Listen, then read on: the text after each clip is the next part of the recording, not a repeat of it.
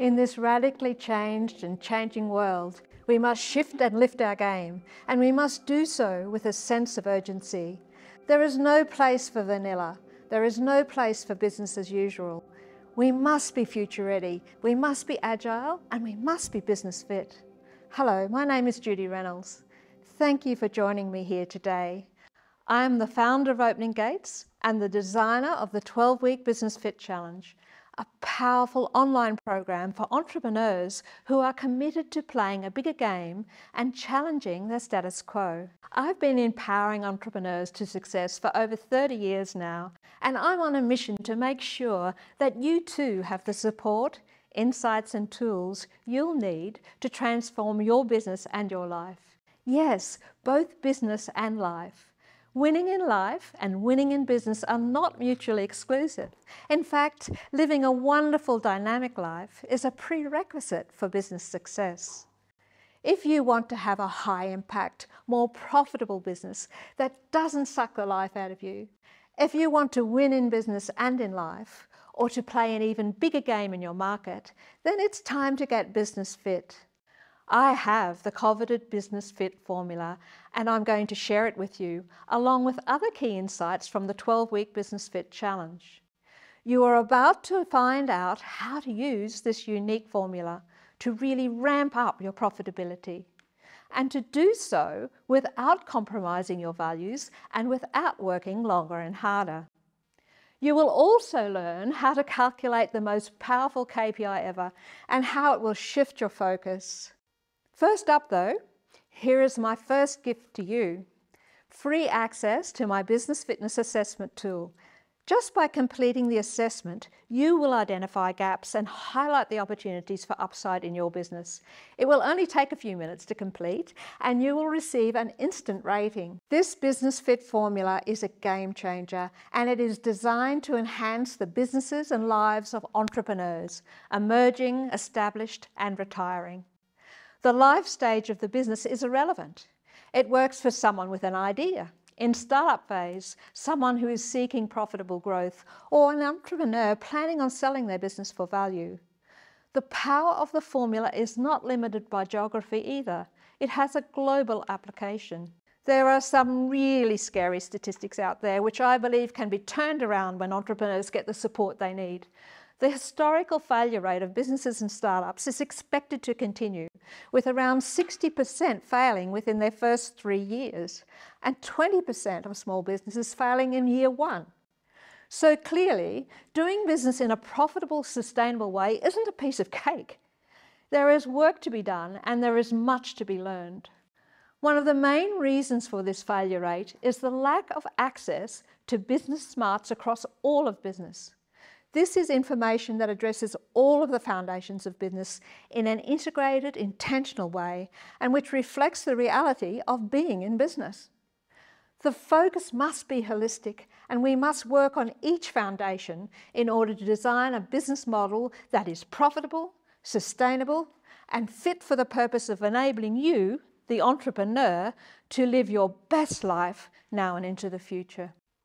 These are the 10 foundations: mindset, accountability, planning for life, planning for wealth, planning for business, growth, leadership, innovation, teamwork, and systems. There are workouts dedicated to each of these foundations in the 12-week Business Fit Challenge. The Business Fitness Assessment, which you have free access to, also addresses each of these foundations with questions relating to the critical must-haves which are often neglected. In the excitement of launching a new business, the emerging entrepreneur may not pay enough attention to some of the less visible yet super important concepts critical to sustainable profitability. And this is understandable. We don't know what we don't know. In a state of overwhelm, we can reach out for those bright, shiny products which promise the world, but have a limited focus and address one small part of the business model and the business engine. Don't be fooled into thinking success in business and life is simply having a great product, or knowing how to generate leads, or having a wonderful social media presence. Yes, these things matter. However, success in business and life requires a more holistic focus. We must pay attention to all of the foundations of business. These foundations form the foundation on which your business is built and through which you live your best life. These foundations are integrated. One leverages off the other. In isolation, they carry less power.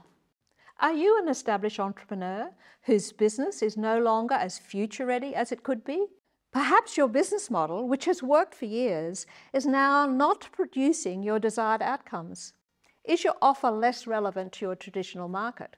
Or perhaps you want to mix it up with a renewed focus on growth. Again, this requires a holistic approach. Are you at the stage where you're planning to retire from the business game and fund your retirement with the proceeds from the sale of your business? Many have been surprised to learn that this business that they have put their heart and soul into for years is worthless, or worth seriously less than what they need to retire in the way they anticipated. Times have changed. Potential buyers are choosing to start up from scratch rather than wrangling an existing business into a shape that reflects their vision and their requirements. The seller may feel like they are selling their baby, while the buyer is buying something completely different. They may be buying a trading footprint, access to key employees, or access to a strategic customer. So they are valuing something entirely different. Preparing a business for sale with a mind to maximising the sales price also requires a holistic approach. It is the foundations, all operating in sync, which forms the business model, which generates the profit or the income stream that the buyer is buying. These foundations must be constantly and consistently reviewed in order for the business model to remain relevant, future-ready and saleable. This holistic approach is the first part of the Business Fit formula. Here is my second offer to you. Please take the opportunity to enroll in the 12-week Business Fit Challenge at our one-time VIP virtual expo price for just $749. This program is designed specifically for entrepreneurs like you. Use this link or scan the QR code to learn more. The business will never outperform the weakest link, and the weakest link will effectively limit what is possible for you in life. If your mindset is wanting, if your leadership style is questionable, if your systems aren't ready for increased volumes of transactions, if your team is not engaged, if you can't articulate who your ideal client is, and we could go on, this will impact your profitability. There is no doubt about that. A brilliant product and real passion for the difference it will make is a great start, but it won't be enough. As we go about enhancing and building the foundations, we must do so with a common point of reference. A scattergun approach to this will create chaos down the line. This common point of reference is the next part of the Business Fit formula. The Business Fit formula is likely to be different to anything you have ever seen before because it turns traditional business strategizing on its head. The formula centers on the concept of a business being fit for purpose.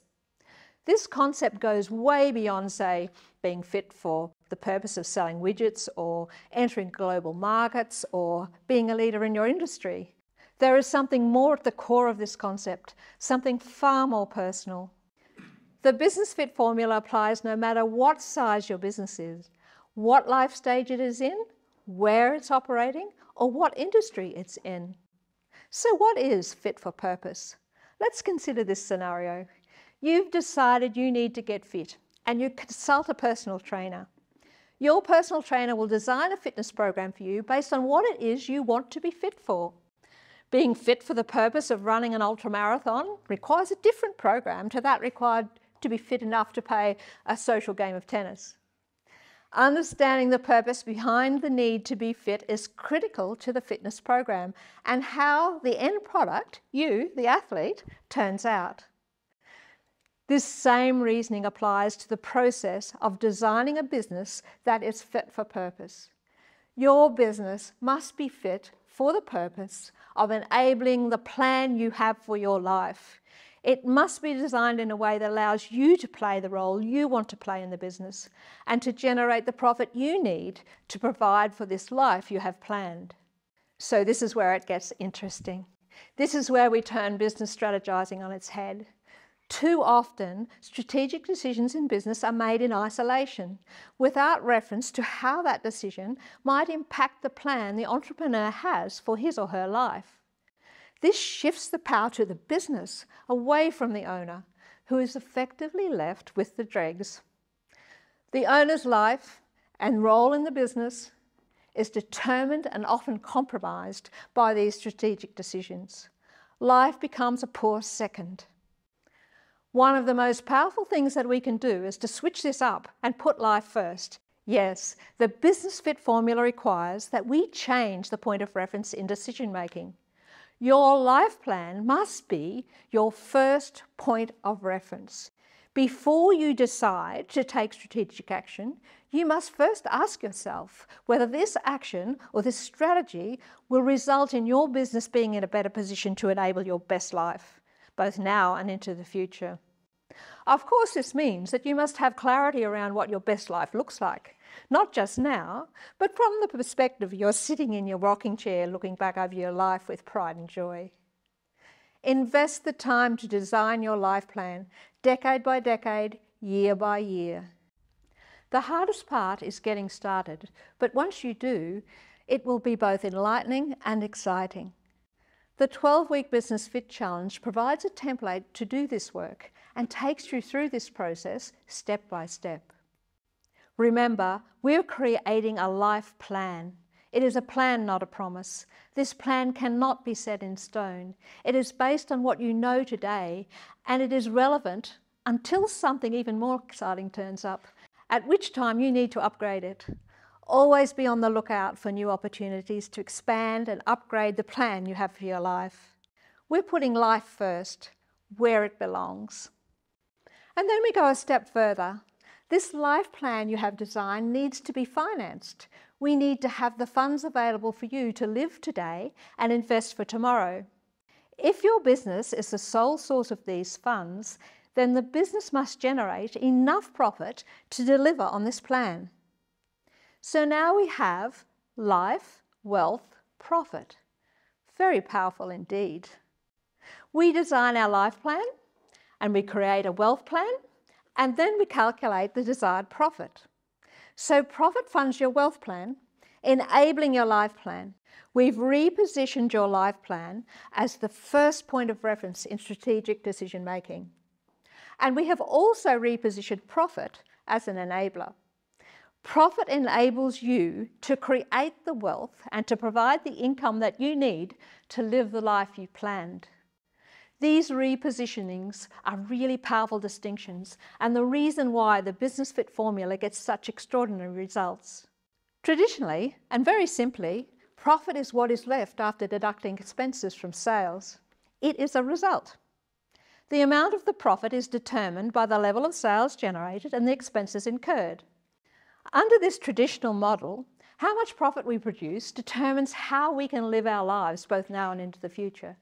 Our life plan has to be designed within the constraints of what this quantity of profit will allow. When we look at profit as an enabler, we take a different point of view. The quantity of the enabler is determined by how we plan to live now and into the future, not as a result of sales less expenses. As an enabler, profit provides the funds required for the business owner to finance business growth and debt reduction, to have income to live now, and income to invest for later. As an enabler, profit takes on new meaning. We have shifted the focus beyond profit as a result to what profit enables. The desired or required profit must be sufficient to enable us to live the life we aspire to, both now and into the future. Profit funds our wealth plan, which enables your life plan. We're connecting the dots and working from your life plan as the ultimate point of reference to your wealth plan and then to profit, the enabler. We've designed our life plan, created our wealth plan, and then calculated the amount of desired profit. Now we're ready to reverse engineer from profit, our enabler, to sales, and then from sales to leads. So we need to know how many leads we need to generate the sales that we need, to produce the profit that we need, to fund the wealth that we need, to finance the life we aspire to. This is very powerful. We've connected the dots between leads and life. We now have the basis on which to design a business model that will enable our best life. We know the numbers and we can create the process and develop the strategies so that those numbers show up. This is our common point of reference when we are building and enhancing the foundations of our business. There is another really remarkable benefit, an energy flow. We're taking the big energy of living our best life into the activities of business. I have proven time and time again that when a business is fit for purpose, the energy lifts, the commitment to do what it takes is enhanced, and the outcomes are boosted. The 12-week Business Fit Challenge takes you through this process step by step. It is via this process that you will calculate the most powerful KPI ever. And this is the most powerful KPI ever. It pulls it all together, it connects the dots. Knowing how many leads you need to live the life you aspire to makes the activity of delivering the leads very personal. If we don't do what it takes to get the leads, if we don't generate the sales we need to produce the desired profit, then we're effectively going to have to compromise our life plan. We're going to have to pare back our lives somewhat, and that's really personal. Connecting the dots between the activities of business and living our best lives brings a real sense of urgency to doing what it takes. This is an important part of the power of this business fit formula. Of course, there is a chance that the sales and the profit that you need to fund your wealth plan and financial life plan is well in excess of your current reality. So we may have to step it up over time. Again, knowledge is power. Keep in mind that small tweaks to different KPIs often deliver really significant increases. So don't give up on your desired profit before you put the effort into beefing up your growth strategies. The 12-week Business Fit Challenge takes you through a process to do this with the focus on profitable growth.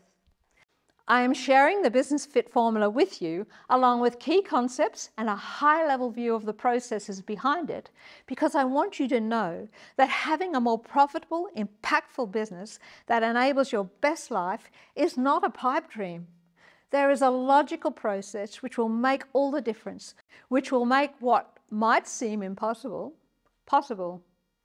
If you want more detail, more meat around the bones, the step-by-step guide, then sign up for the 12-week Business Fit Challenge and join other challenges doing what it takes. So let's recap on what we've covered so far. The Business Fit formula requires that we take a holistic approach and addresses all of the foundations of business. Remember, focusing on one or two foundations will produce a less than optimum result. In isolation, the foundations carry less power. As we build and enhance these foundations, we do so with the common focus of being fit for purpose. By fit for purpose, we mean the business is designed in a way that enables the entrepreneur to live the life they aspire to, both now and into the future. This is why we switch it up and focus on life first. The business must be designed in a way that it produces the profit that we need to fund the wealth that we need to live our best life. We also shifted how we see profit from a result to an enabler. Our profit had to be sufficient to fund business growth, debt reduction, income for living now, and investment for living later. With this number in mind, we reverse engineered to sales and then to leads. We connected the dots between the activities of business, generating leads, with living a wonderful dynamic life. It brings a real sense of urgency, high energy, and a commitment to really deliver. And because there is a clear link to life, it's personal. And there we have it, the most powerful KPI ever. How many leads do you need to live the life you aspire to and to make the contribution you desire to? Now let's talk growth. Not growth for growth's sake, but profitable, sustainable growth. Growth is one of the foundations of business and a critical one. I have a theory that most theories to grow sales are way too complicated. It is simply a matter of doing 4 things better: getting better at marketing, selling, delivery, and service.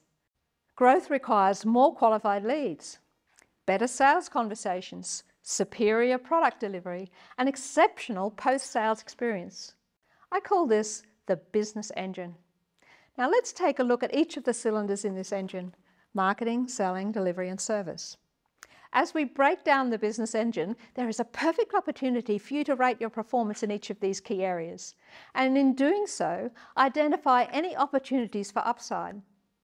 The process of rating is really powerful and includes 2 steps. Step 1 is to rate yourself, to reflect and assess how well you are doing in a particular area. You could use a rating system like this continuum, starting from 1, abysmal, to 5, awesome. Let's say you're rating how well you do marketing and you've rated yourself a 3. The next step is to come up with actions or strategies which would raise that rating. The first strategy or action might be to become clearer on your ideal client criteria. You might need to better understand where your qualified leads gather. It is important to be brutally honest with your ratings and to get curious and creative about how you might raise the rating, and then of course you must follow through. Let's start with marketing. We measure how well you do marketing based on the number of qualified leads that are generated. Very simplistically, qualified leads are buyers who need what you sell and who can afford what you sell. They represent a potential ideal client. With this knowledge, you are less likely to waste marketing time and dollars yelling at a market that neither needs nor can afford what you sell. You will need to be very clear on who your buyer is, why they will buy what you sell, how they want to buy, where they are, and how you will attract their attention. Generating leads for leads' sake is hard work and erodes profitability unnecessarily. Heads up, buyer behaviour has changed significantly over the last 2 years. If you haven't already adapted your prospect and client engagement process to accommodate these changes, then please take the time to do so. We must stay relevant. The key to a more profitable sale is a more qualified lead. The best way to know if a marketing campaign is successful or not is to measure the actual outcomes against your desired outcomes. If you want to get serious about something, put a number on it. Put KPIs in place before you finalise the design of the campaign. KPIs not only measure the success of the campaign, they also bring a laser-like focus to the design process. Without clarity around outcomes up front, the marketing campaign will be less directional and the outcomes will be what the outcomes will be. How do you rate? Now selling. Getting better at converting your qualified lead to a sale is a great growth strategy.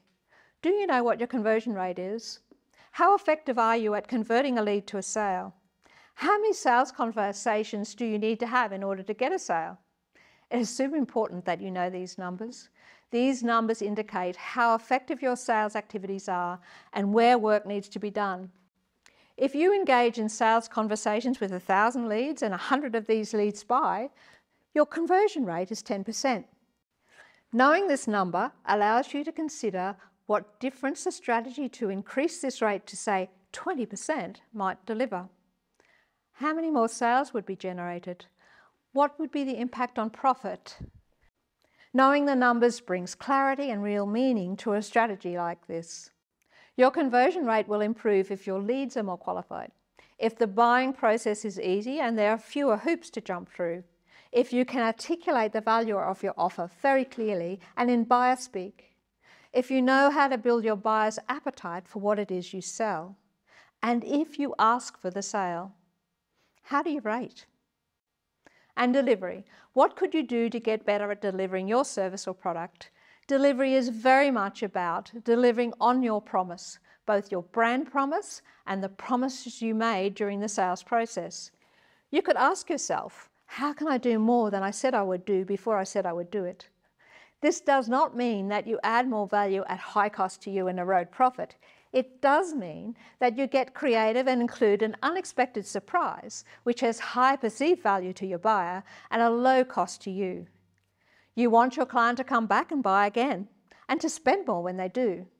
You want your client to be an advocate for you and to refer others. The KPIs which measure how well you do the delivery process include the frequency of sales per client. We want them to come back and shop again. The average dollar per sale, we want them to spend more when they do. The number of referrals, we want them to refer proactively. Do you have the systems in place to measure these KPIs? How do you rate? Now, service. How can we get better at nurturing your client post-sale? How often have you experienced being courted madly leading up to a sale, and once you agree to buy, it's all downhill from there? It is as if you have no further value to the business until, that is, they are looking to sell you something else. Strong relationships are the cornerstone of every growing business. If we neglect to build relationships with our clients or our potential clients, our prospects, then we will become a transaction and commodities-based business, and that puts us squarely in a highly competitive, often price-driven, short-term, frenetic market. Building relationships increases your customers' loyalty to you and your brand, and they are more likely to go out and promote you to others, to be an advocate for your business. This is how momentum is built. A heads up, once you start building and nurturing relationships, don't stop. It must be a constant and consistent way of doing business in order to build and retain trust. Perceived indifference is one of the most common reasons given for clients stopping doing business with a supplier. Inconsistent, ad hoc contact will not build strong relationships which create loyalty. What it will create is a state of confusion. The key is to build relationships based on authenticity. Do it because you believe you can make a positive difference. Be genuine, add value. Nurture to grow. If you aren't connecting with your customers, you can be assured that your competitors will be. So be there, be visible. How do you rate? You can have a super shiny marketing, selling, delivery and service model, but this business engine does not operate in a vacuum. There are two other key concepts that will impact the business engine's ability to constantly and consistently deliver profitable sales. That's brand promise and culture. The business engine is designed to deliver on your brand promise and to operate in alignment with your corporate culture. Your brand promise and your corporate culture should be intentionally designed to attract the right people and to stand out from your competitors. Your brand promise is a promise to your buyer with respect to how their experience with you and your business will be. As a buyer, having engaged with your brand promise, I show up with an expectation around what it is you will deliver in terms of experience and product. It either resonates or it doesn't. As a prospect, I interact with your marketing collateral. It might be your website or your social media posts or a conversation with your marketing people. And based on that experience, I form an expectation around how the next steps, the next conversations might play out. The thing is, if my experience with other people in other divisions does not align with the brand promise, then I will be confused. And a confused buyer will hesitate and will potentially move on to your competition. Our culture is a combination of behavioural norms, attitudes, values, how we do things around here, what's okay, what isn't, aspirations, our why, and more. As with our brand promise, we can intentionally create a culture which attracts the right people. Your prospects and your customers will feel it, and it will either feel right or not so. If the cultural experience differs as the customer makes their way through the business engine, interacting with different people, they will again be confused and again they will hesitate and potentially choose not to buy. How do you rate your brand promise and your culture? So let's recap. Here we have the prospect and the client's experience. A prospect engages with your marketing message. You have got their attention. They then agree to engage in a sales conversation. This lead or prospect is then converted to a sale, and subsequently what is sold is delivered. The client is nurtured post-sale and is delighted enough to come back and shop with you again. In summary, here are 6 ways to grow a business, all of which relate to the business engine. Generate more qualified leads and improve lead generation. Turn more leads into sales and up your conversion rate. Keep more clients from defecting to your competition and increase retention. Get clients to buy from you more often and increase transaction frequency. Encourage clients to spend more and increase the average sale. Encourage clients to proactively refer and increase referrals. If you want to get serious, put a number on it. So how well do you know your numbers? You must put a number on each of these strategies, numbers which will reflect how many leads you need to generate the sales that you need, to produce the profit that you need, to fund the wealth that you need to finance the life you aspire to. Yes, it's all interrelated. This is not a complex process. This is a logical sequence and is best done one step at a time. Being able to see the impact tweaking these numbers have on profitability is super insightful. Worksheets and calculators are included in the 12-week Business Fit Challenge to help you design your growth strategies and to compute the numbers so that you have valid KPIs to work towards. Firstly, thank you for spending this time with me. I appreciate that there has been a lot to take in. I promised that I wouldn't hold back, so I've shared a heap of really valuable information with you in just these last 30 minutes. It is important that you understand the power of taking a holistic view by addressing all of the foundations of business and doing so with a common point of reference. I want you to see the value in designing a business model which will deliver the lead that you need to generate the sales that you need, to produce the profit that you need, to fund the wealth that you need to finance the life you aspire to. I want you to know how to calculate the most powerful KPI ever, the leads to life KPI.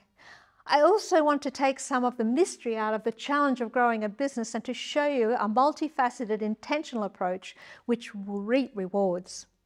With this in mind, I'm giving you access to a range of resources, links and offers which you can access through this webpage. Here you will find the Business Fitness Assessment link for you to complete your assessment and to leverage the insights. Seriously valuable downloadable resources which relate to different business foundations.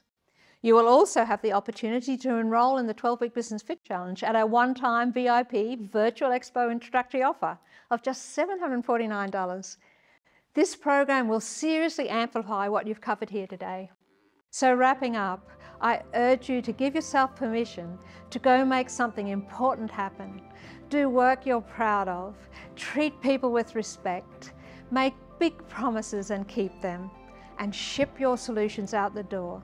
Again, thank you and have a brilliant day.